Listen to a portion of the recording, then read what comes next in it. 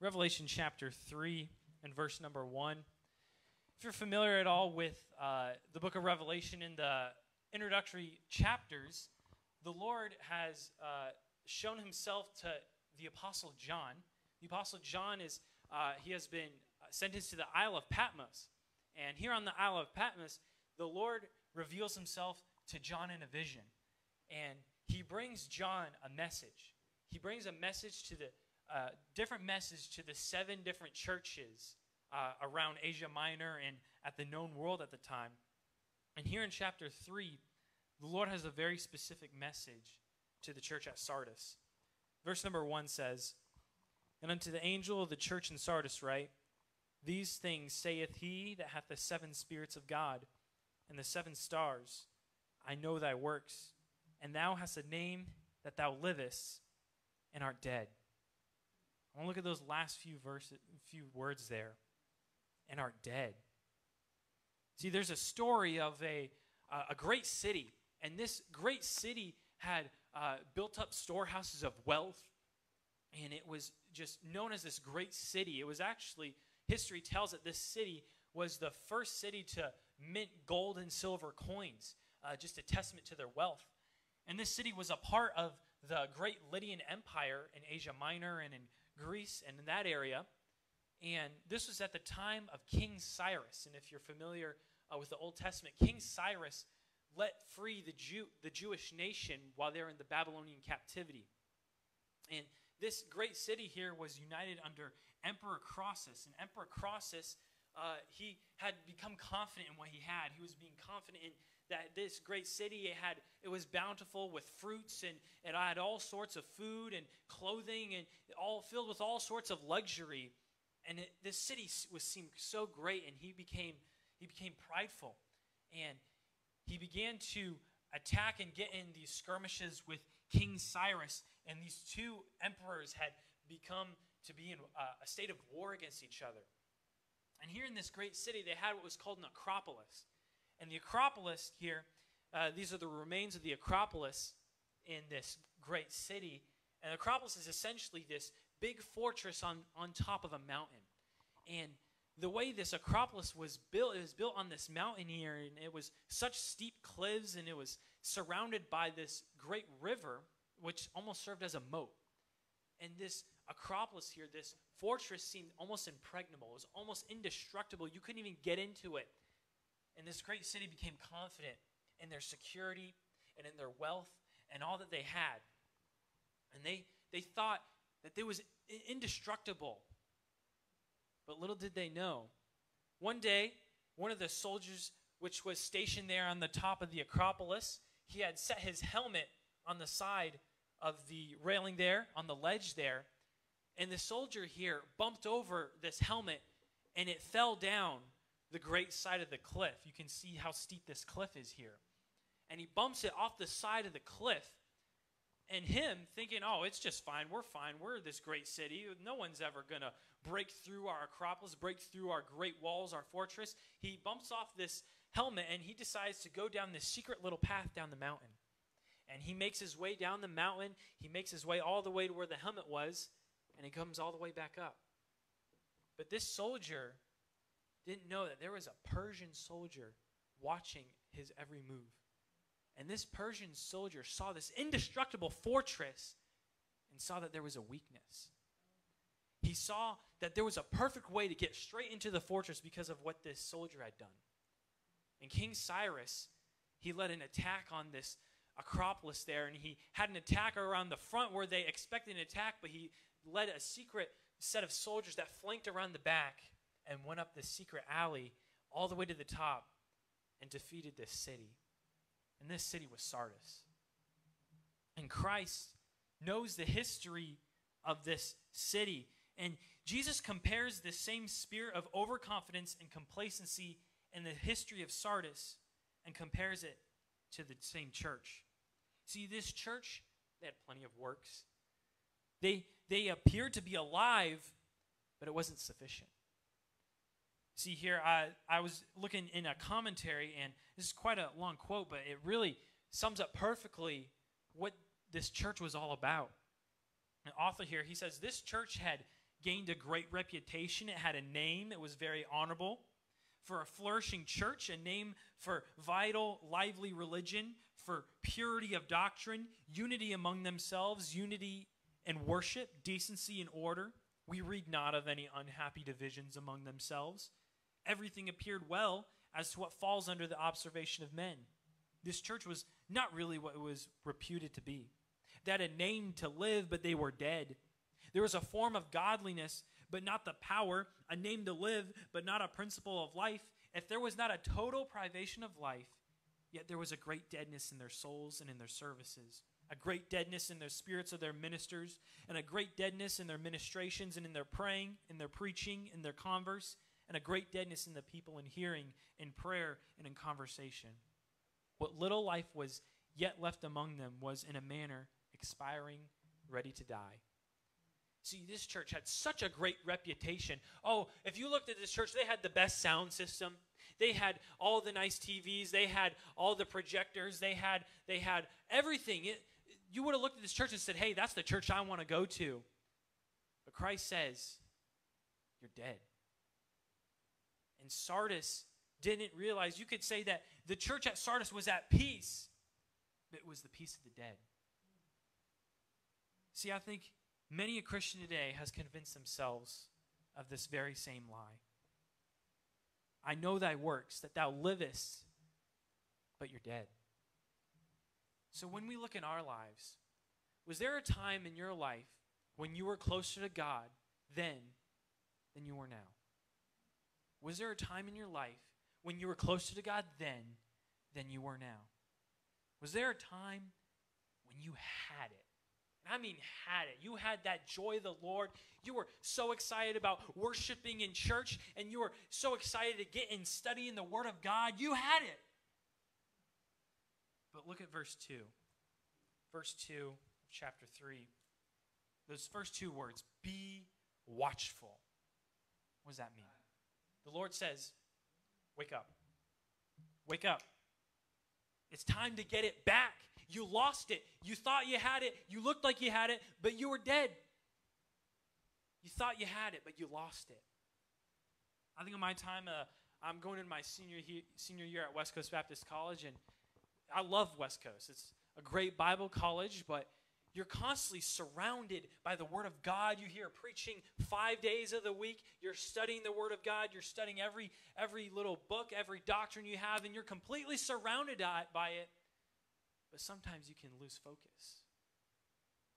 And I remember this last summer, I traveled for an organization called Neighborhood Bible Time. And we traveled the country over the summer, going to different churches, and we preached to kids and to teenagers. And I personally got to see 50 kids saved last summer, and praise the Lord for that. But what happened? How did we get from losing sight of things at a Bible college to now it took that to that? What's the difference? See, before we left to go travel the country and preach, we had 3 weeks of training. And this training, we were ripped of everything. No electronics, no internet, no nothing. It was just us teaching and our Bible. And we were ripped of everything we could have had, and we were torn down to our core. We were humbled. But guess what? We got it. We got it. We may have all of the things. We can be surrounded by the Word of God. I could be in very Bible college, but guess what? With all those great conditions, guess what? I still lost it.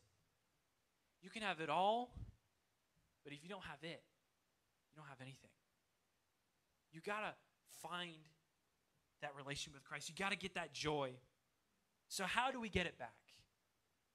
What do you do when you realize you're not as close to God as you used to be, as you once were? Tonight, I would like to take a view of 3 actions to take to get it back, because it will change your life. The first thing you got to do, you got to remember it.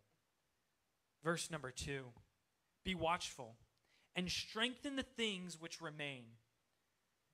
Strengthen the things which remain that are ready to die. For I have not found thy works perfect before God. Remember therefore how thou hast received and heard, and hold fast and repent. If therefore thou shalt not watch, I will come at thee as a thief, and thou shalt not know what hour I will come upon thee. You got to remember it. See, this was a common ideal in the Jewish nation. They were constantly being reminded of what God had done for them in their lives. You think of the Passover. They were remembering what God did and how they put the blood over the doorpost and how the Lord, the angel of death, had passed over them. And they remember how they were delivered from the captivity in Egypt. I think of Pentecost. They were remembering the law that was given to them from Mount Sinai, God giving the 10 Commandments, and they remembered that. And then the Feast of Purim, remembering God's deliverance from wicked Haman, how Queen Esther took a stand for her nation. And they remembered how God had delivered the Jewish nation. They were constantly remembering. Deuteronomy 6:12, then beware lest thou forget the Lord, which brought thee forth out of the land of Egypt from the house of bondage. God says, you got to remember.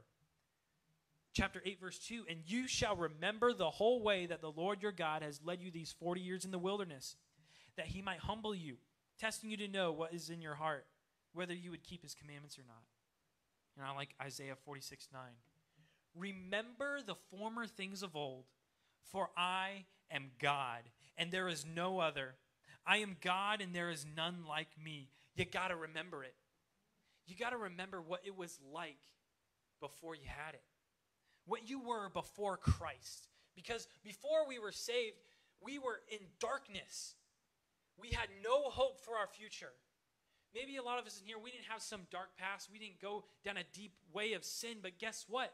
We were still lost. We had no hope for eternity. We were looking to ourselves. How can I fulfill myself? How can I make myself happy? Because I had nothing else to give me joy. What we were before Christ. But we got to remember what Christ did for me. What did Christ do for me? This right here is a sculpture called the Bog Rider. And the Bog Rider was originally a painting. But it was turned into this sculpture here. And a bog rider seems like a weird word, right? But what is a bog rider? Well, back in the Western days, back in cowboy days or whatever, every cowboy at one point had to go through and become a bog rider. That's where they started. And nobody wanted to be the bog rider. The bog rider was nasty. It was dirty. Nobody wanted to do it. Because in the plains there, when it was all dry and there was no rain, but when rain finally came, the rain would go in the low areas and would go in the marshes and create these really muddy areas called a bog. And it was filled with mud and water. The water was there, but it was super muddy. It was nasty, disgusting. But the cattle and the oxen, they were so thirsty. They wanted water so bad that they would go anywhere to find it. And they would go to these bogs. And they would go and they would get their water. They would quench their thirst. But they were stuck in the mud. They were stuck in that filth. They were stuck in the bog. And it was up to the bog rider to go and save them. The bog rider would go. He would look in the sky. He would look where the buzzards were surrounding, where the birds of death would be waiting for that oxen to die. He would look where all they would be surrounding. He would go on his horse, and he would go and find the oxen stuck in the bog. And he would tie his rope around the bridle of his horse. And he would go to fetch that oxen out of the dirty mire. But he couldn't lasso around his neck, because if he pulled too hard, he would just kill it. He'd snap its neck. So what did that bog rider do? He got off his horse. And he shoveled that thing. He shoveled the oxen right out of the dirt, right out of the mud. And he would get there knee-high, waist-high, whatever it was, just to save the one oxen. And let me tell you, Jesus is that great bog rider. He took off glory. He came down from heaven, and he came to our sinful state just to save a wicked humanity from our own bog, from our own muck, from our own sin. Because when I could not go to where he was, he came to me. He came to where I was in my filth and in my sin, and I had no hope of getting out of my bog. But Jesus came to me in my condition, and he saved me. Because there's nothing that that oxen can do. There's nothing that cattle can do to get out of that bog. It's stuck in there waiting and to die, essentially. It could do nothing to save itself, only for the bog rider to save them. You got to remember it.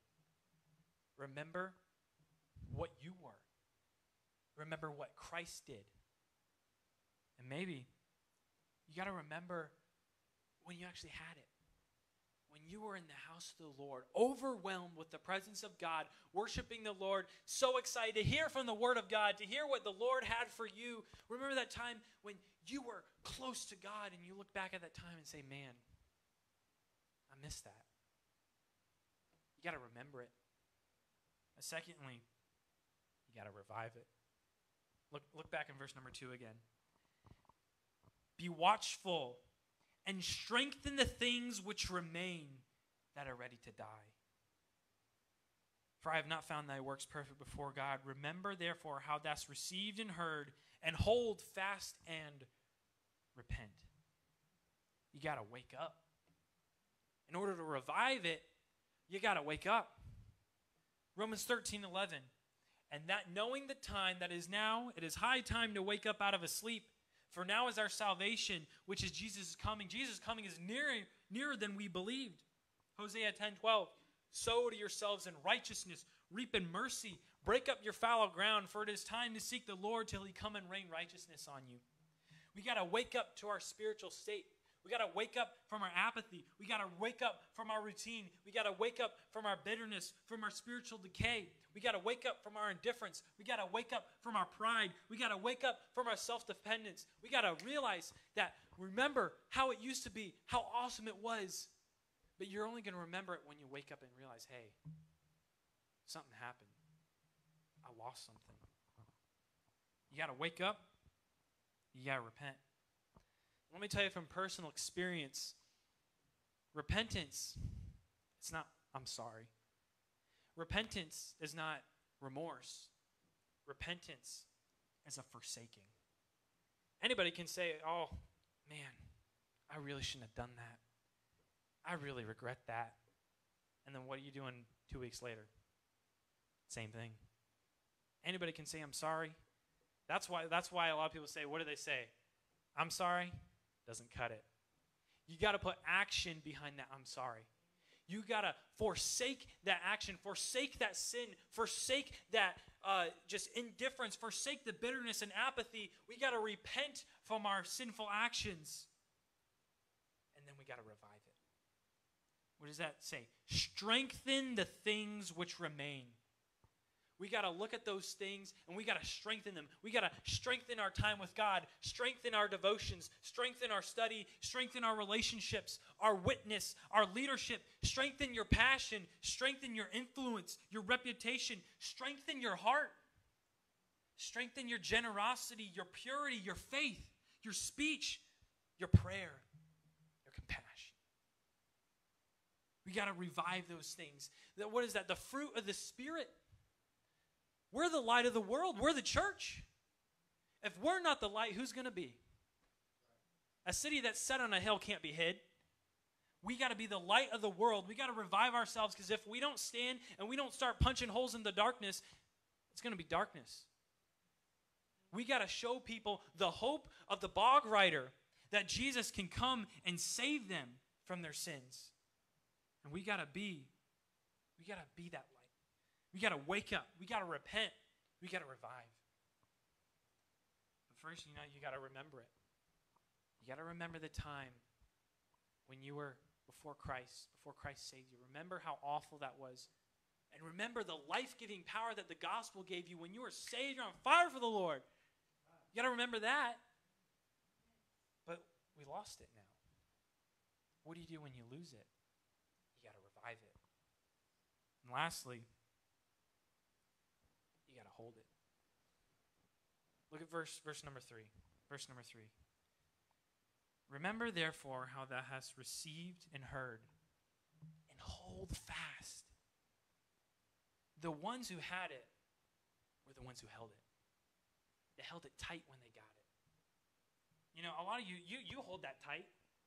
For me, it was spaghetti day at West Coast on the windy day. You know, when you have that plate of spaghetti and you're taking it to go and it's on a windy day, I hold that thing tight. I don't let that go. I don't want to lose my shirt. I don't want to lose it on the pavement.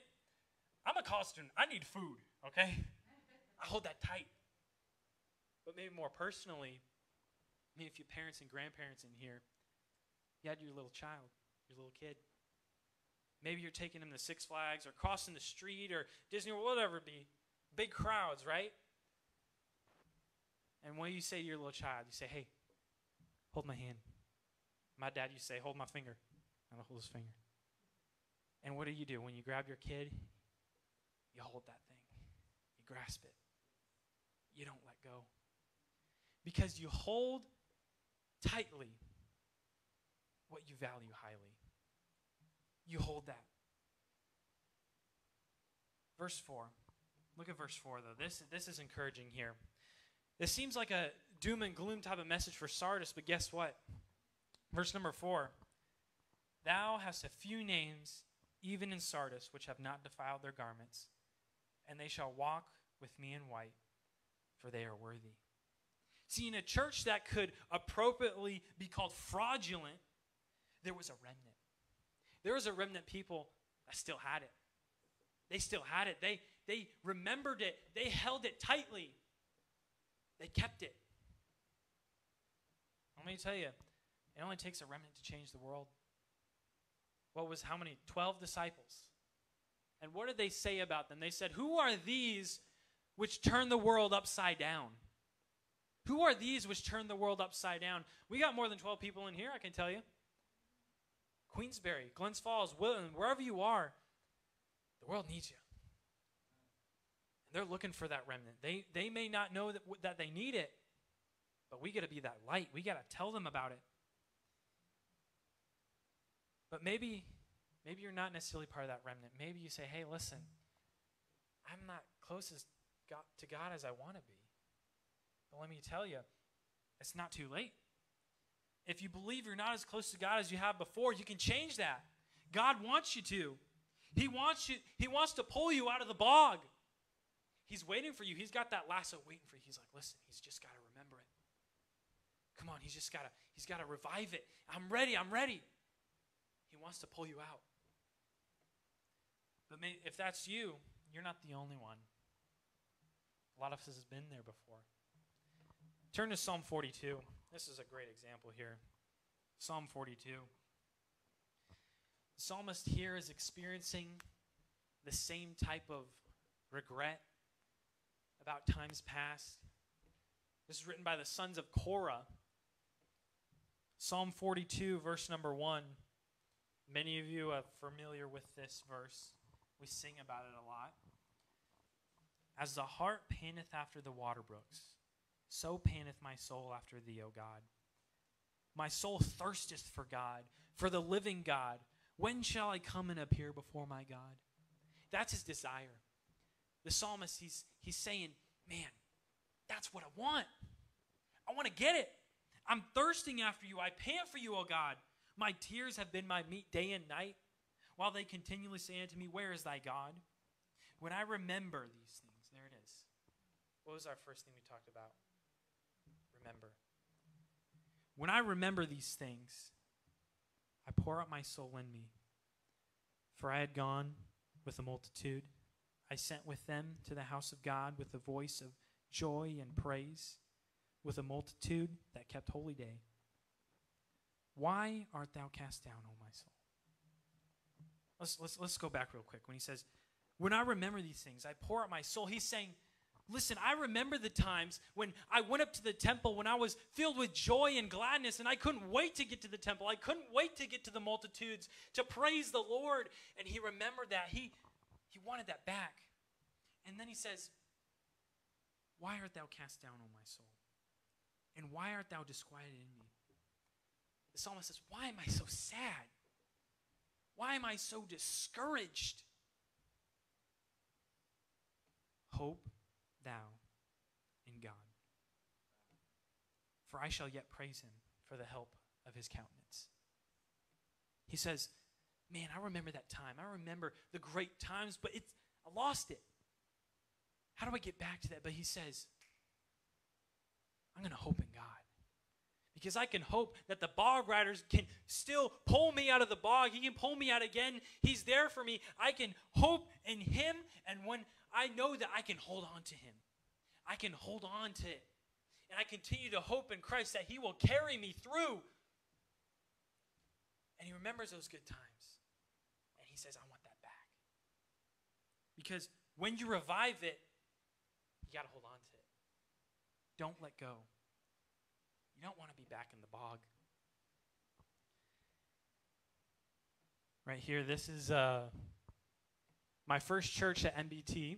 This is in Statham, Georgia. There's some thick accents down there, I'll tell you that. It took me a while to get used to, but here, this is my first group. This is probably the smallest group I did over the summer. Throughout the whole week, we had about maybe 20 to 25 kids. And praise the Lord for that. They were awesome. And let me tell you, I was terrified when I did this because I had to memorize a 5-day story. I had all these things. I was supposed to get these magic tricks right. I was supposed to do all these things. And I'm in there in the nursery. I'm crying before this thing. I was like, I'm not ready for this. But they exceeded my expectations here. And this group right here, for all these adults here, I couldn't have done it without them. They were such big helps. And one day, after I had finished this rally in Statham, Georgia, I was on a bus driving up 9 hours north to Colonial Heights, Virginia. And while I was on the bus there, it's a double-decker bus. I'm looking straight down at the highway. It was kind of weird but kind of cool. But the assistant pastor there, the associate pastor, he called me. He said, it was Brother Lindell. Brother Lindell said, he's like, hey, Caleb. He's got that southern accent. You know, praise the Lord for what happened here this week. It wasn't a big turnout, but we saw that nine souls got saved. And I was in charge of the kids, and my partner, the guy I was partnered with for this summer, he was in charge of the teens. And in total, there was 9 people that got saved between the teens and the kids. And praise the Lord for that. But he didn't tell me to this day, but one of these ladies, they might not even been in the picture.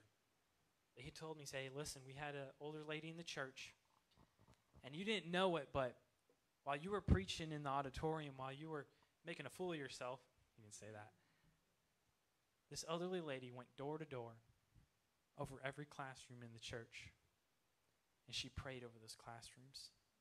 She said, Lord, give me 10. Lord, give me 10. Give me 10. 10 saved. 10 teens and kids. Just give me 10, Lord. Please, Lord, I beg you, please. She prayed over every room. I had no clue. And Brother Lindell said, today, while I was on the bus, this is a Saturday, he said, today, little Millie, she's hiding back here. She's right here. She's hiding over my shoulder. He said, little Millie went home after Bible time on the Saturday, and her grandma led her to the Lord. 10. The Lord answered her prayer. She had it. She had it. That elderly lady, she had it. And I wonder, when we go into the rest of the world today, when we're going to our job places, when we see maybe our unsafe family, when we're out and about, do they look at us and say, there's something about them. They got something. I don't know what it is, but I want it. I want it. Do they see that in us? Because she had it. Can people tell that you have it? But if you don't, you got to remember it. You got to revive it. You got to hold it. Father, we thank you for today, Lord.